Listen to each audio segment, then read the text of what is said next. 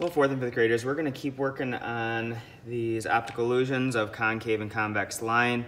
The first thing I would like you to do is to finish up any marker. I've pretty much completed that, but if you have any lines that you missed, then please finish outlining them. If I make a little mistake, I can just make that line a little bit wider.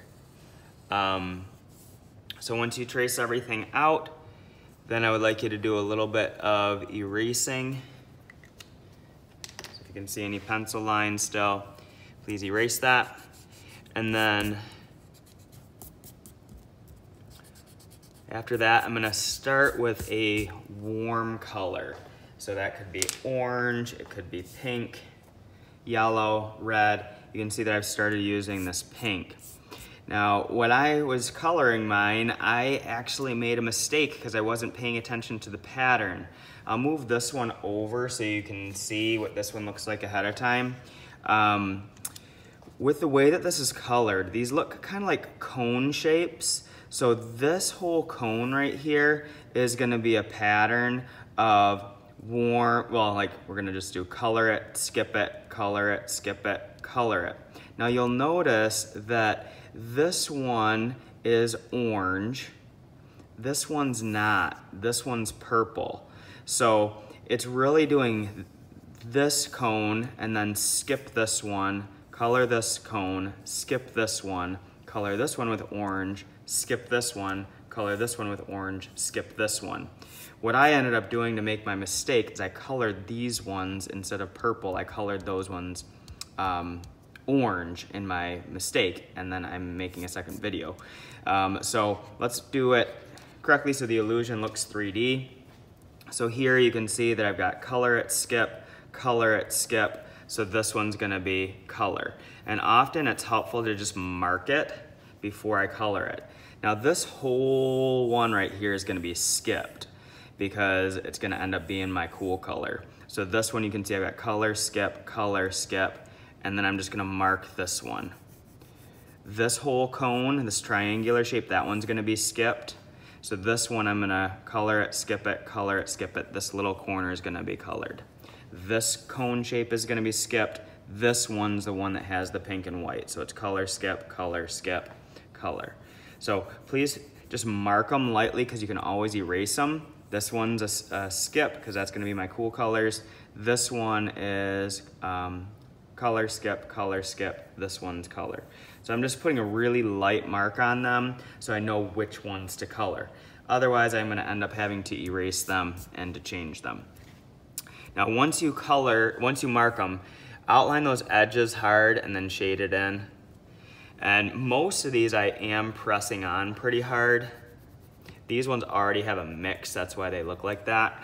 So here, pressing that on harder around those edges, staying inside the lines. And I'm even pressing the color on pretty hard, maybe slightly lighter, but for the most part, pressing it on hard. Let's find another one that I marked. I marked this one over here.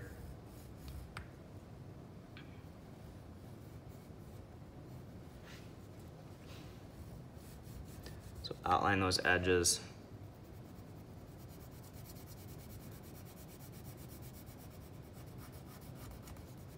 Try to color it all pretty uniform.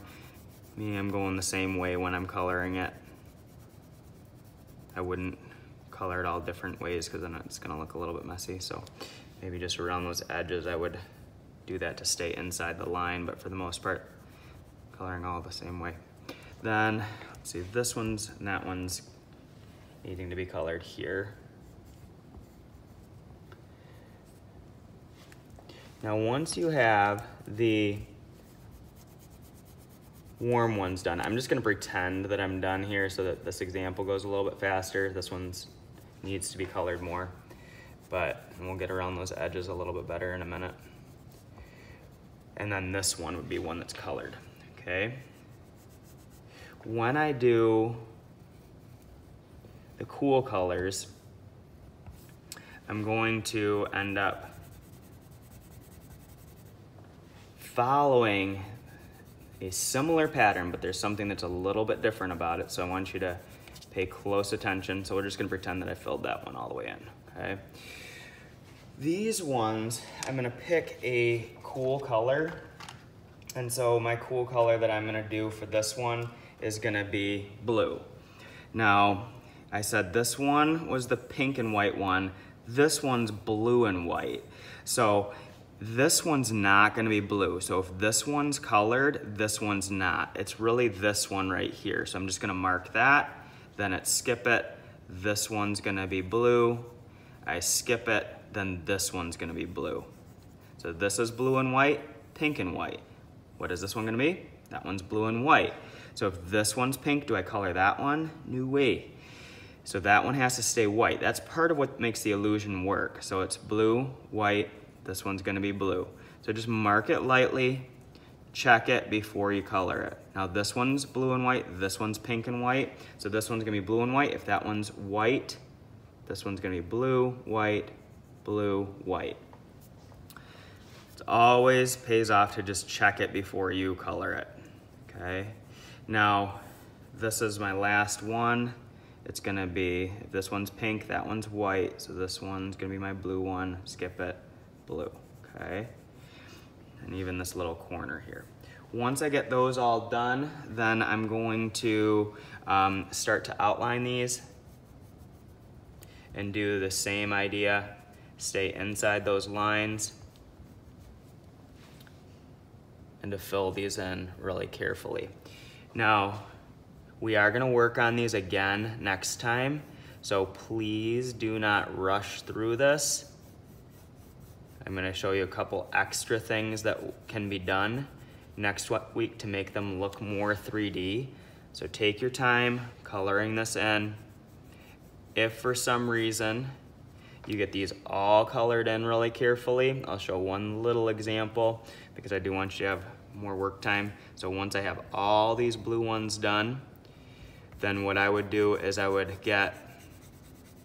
go back to my warm colors because we would mix the warm ones before I'm gonna mix on the cool ones. So let's just pretend I did all the blue ones. And then I would do this. Where I had this pink, I'm gonna take one that's a little bit of a darker pink, and I did this on these ones already. I would outline these edges. I made a little mistake here.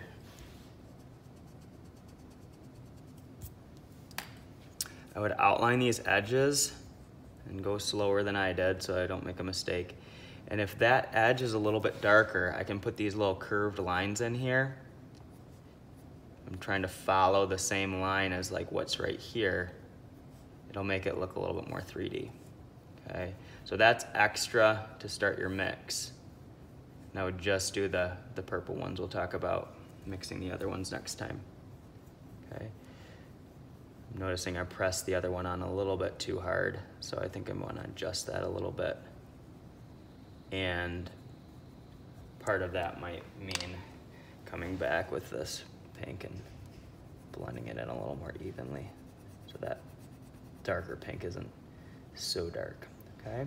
So keep in mind, we will be working more on these next time. We don't need to get them all finished. The main thing is to get the pattern worked out and hopefully have all the warm ones done and some of the cool ones. We'll finish up with the other ones next time. So let's have fun.